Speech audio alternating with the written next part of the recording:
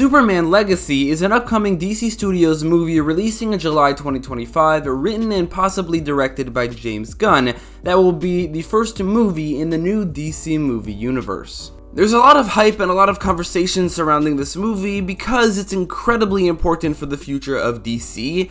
One such topic of conversation is who will be the main villain, and while I wouldn't say it's the most important part of the movie, it's definitely up there and will 100% influence what the movie will look like. In this video, I'll be going over every potential candidate for who I think will be the main villain of Superman Legacy, based on the admittedly limited amount of knowledge we have about the movie. However, there are some clear hints, and then by the end of the video, I'll make an actual prediction for who I think the main villain will be. The hints towards the main villain might be, or rather, a better way of saying that is the criteria that allows a villain to be considered for this video are, either they were the villain in the story that this movie is taking inspiration from, or they were hinted at by James Gunn on social media or interviews, which he does a lot, and has given us a couple Superman villains. And finally, for the likelihood of that character being the villain of this movie, we have to look at, well, first of all, the strength of James Gunn's hints, but then also just what makes the most sense in the context of the movie, also what came before, and then what the movie needs to accomplish,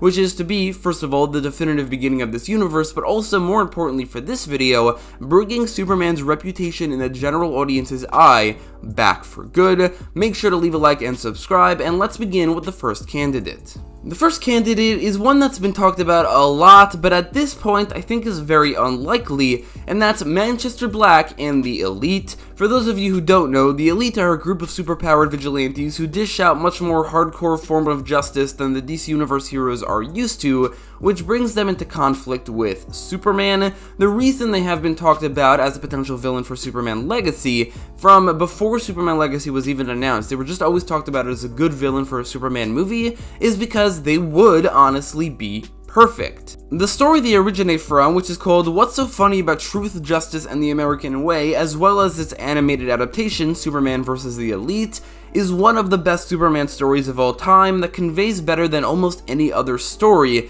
the qualities that make Superman such a great character that honestly general audiences just don't get. It does this by having Superman show the Elite the error of their ways by tricking them into thinking that Superman has become like them and is dishing out to them the same form of justice they did to others, which shows them how terrifying that is. And I love this story, I love the animated movie, and while the story is short and would definitely need a lot of expanding upon, I do think, and have said before, that the basis for the story would be perfect for a new Superman movie that conveys to audiences how great Superman is and how his more earnest and wholesome approach to heroics has its merit, and then Manchester Black and the Elite would be the perfect villains for that movie.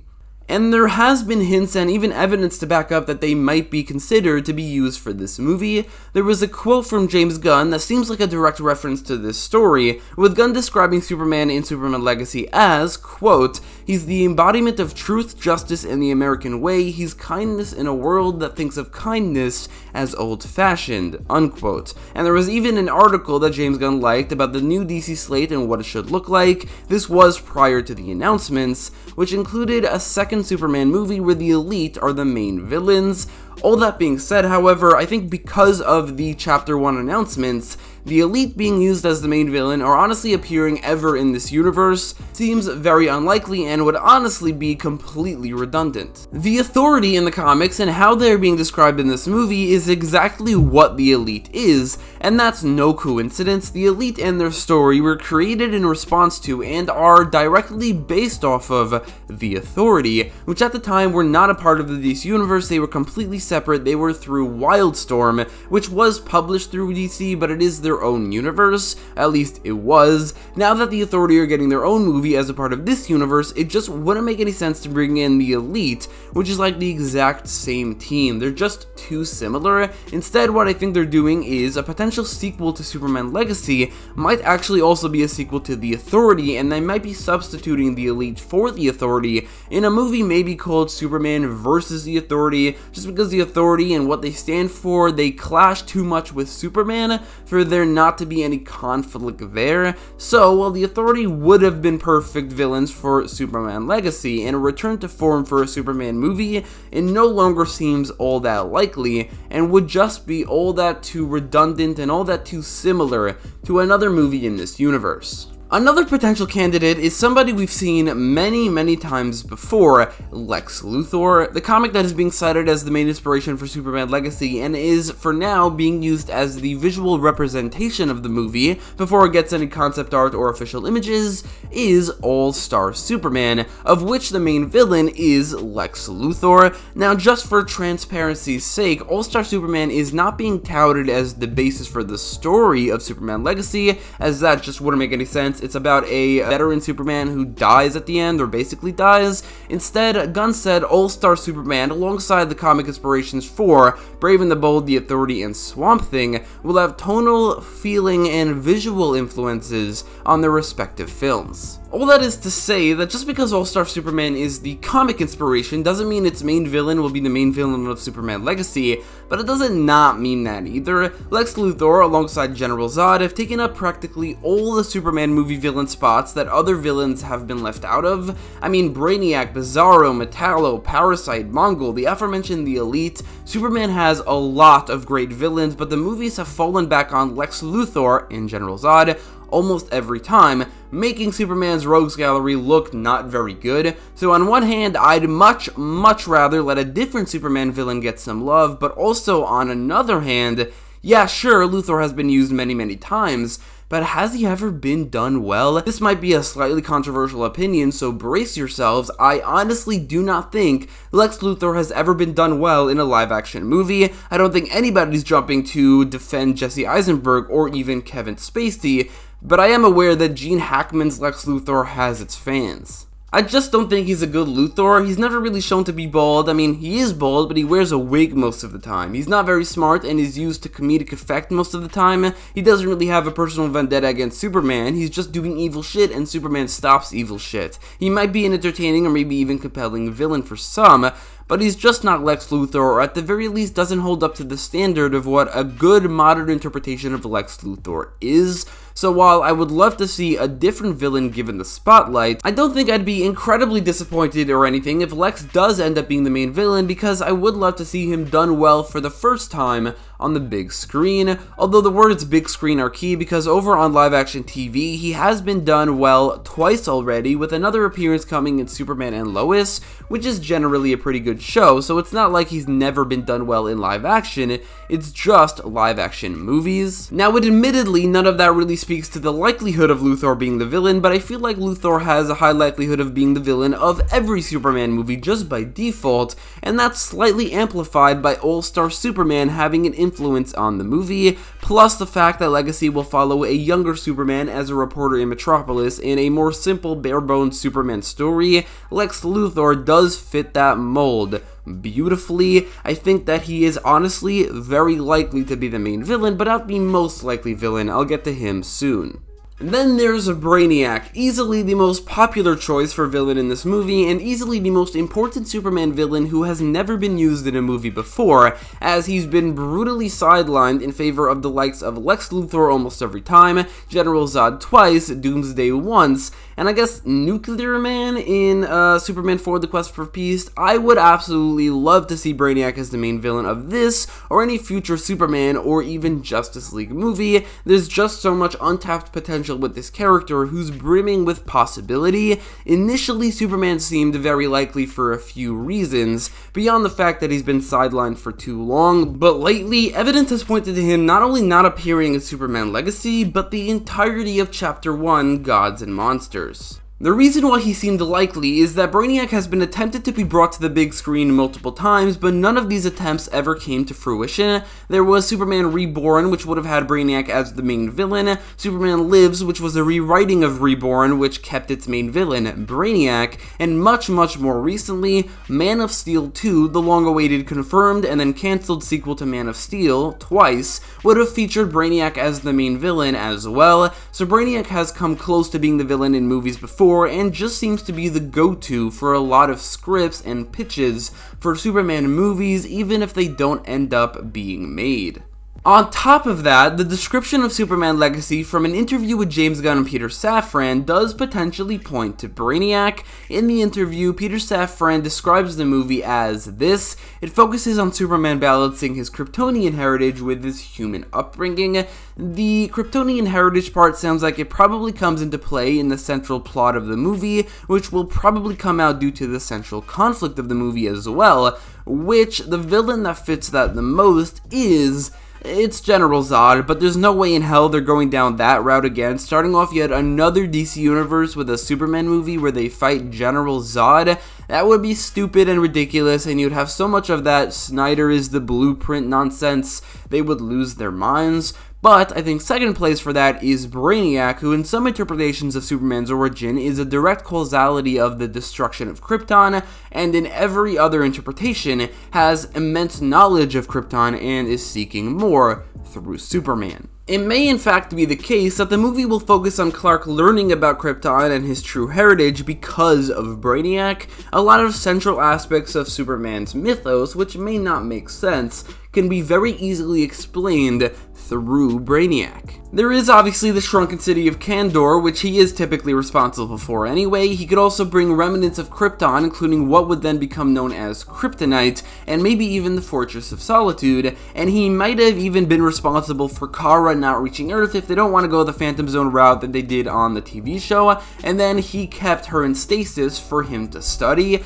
Brainiac just fits so perfectly with the concept of Clark learning about or expanding his knowledge on his true heritage, and Brainiac simply needs to be given some love on the big screen because it's insane that he never has. Unfortunately, he may very well be skipped again, as the whole reason he's being included in this video is a hint from James Gunn. He does fit that criteria, but that very hint does kind of confirm that he is not appearing in this chapter.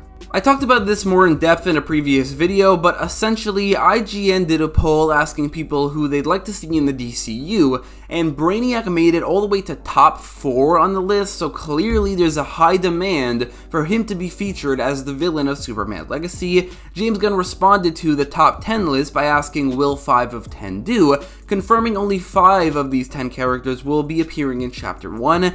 Then, based on Elseworlds projects they may potentially appear in or have been confirmed to be appearing in, I immediately eliminated Mr. Freeze, the Court of Owls, and Constantine. Then, out of the 7 remaining characters, the 2 who have been hinted at the least, and in fact have never been hinted at, are Zatanna and Brainiac, and this does not seem to be a stretch either. Nightwing has basically been confirmed, Martian Manhunter's been hinted at twice, Lobo's been hinted at many times, with Jason Momoa basically being confirmed to play him, Deathstroke's been hinted at with some very tongue-in-cheek hints twice now, and Jason's been hinted at once, but Damian being Robin just implies his existence anyway. So, unless one of these characters doesn't end up appearing in Chapter 1, or maybe Lobo will be Elseworlds due to a conflict with Jason Momoa playing Aquaman, it does seem like Brainiac and also Zatanna will not be included in this chapter, so Brainiac will be skipped over yet again.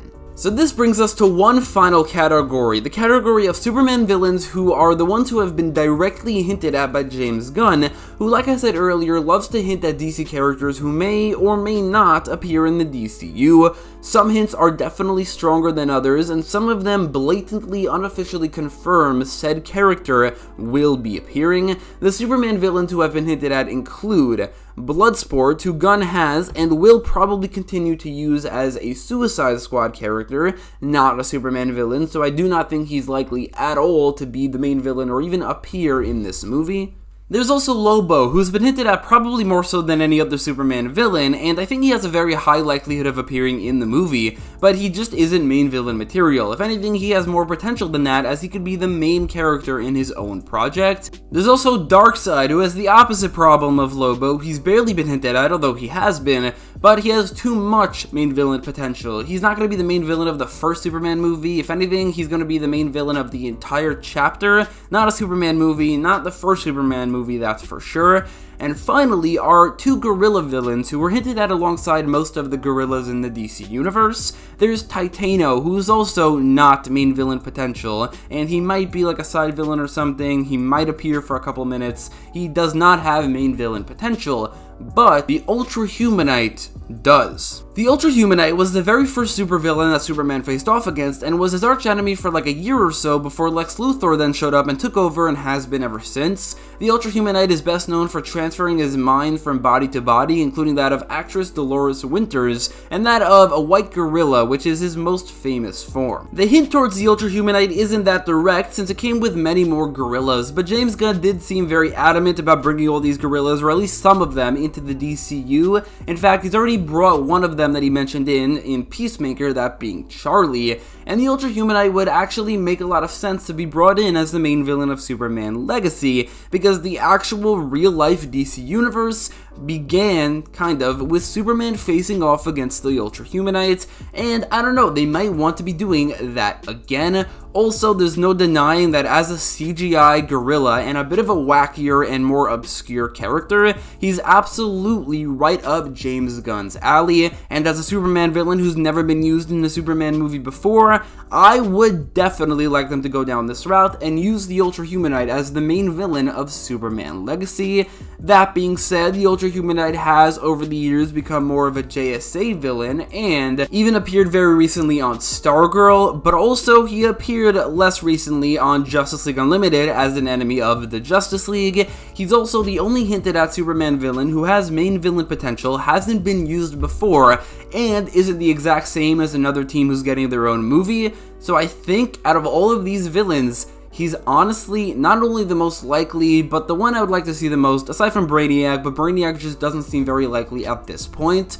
So with all the candidates out of the way, here's everyone who I think can potentially or has been hinted at to be the main villain of this movie, and how likely I think they are to be the main villain based on all the facts and honestly speculation I just presented. The least likely is Darkseid. He's far too big a villain to be the first villain in a Superman series. Like I said, I think he's going to be either the main villain of the first chapter, maybe the second chapter, definitely not a Superman movie, and certainly not the first one. Then there's Bloodsport, who's not really main villain material. He's too much of a Suicide Squad character and too much of a DCEU character to be the main villain in the first DCU movie. Then there's Titano, who is a main villain material. There's Lobo, who is a main villain material but has been hinted at more. Then Manchester Black and the Elite, who would work very well and have been hinted at, but they're just too similar to the Authority. In third place, the third most likely is Brainiac, who would work very well, but evidence does seem to point to him not appearing in the DCU, but who knows, there might be a twist,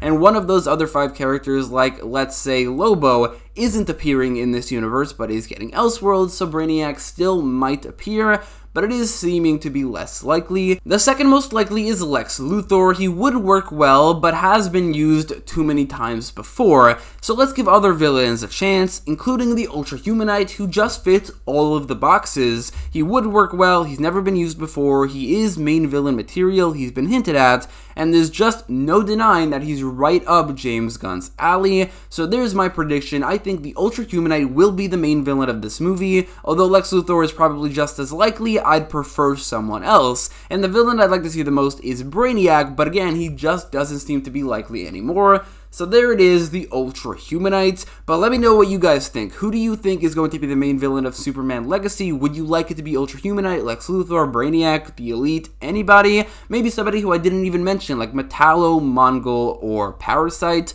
Let me know in the comments down below, and if you like this video, bye.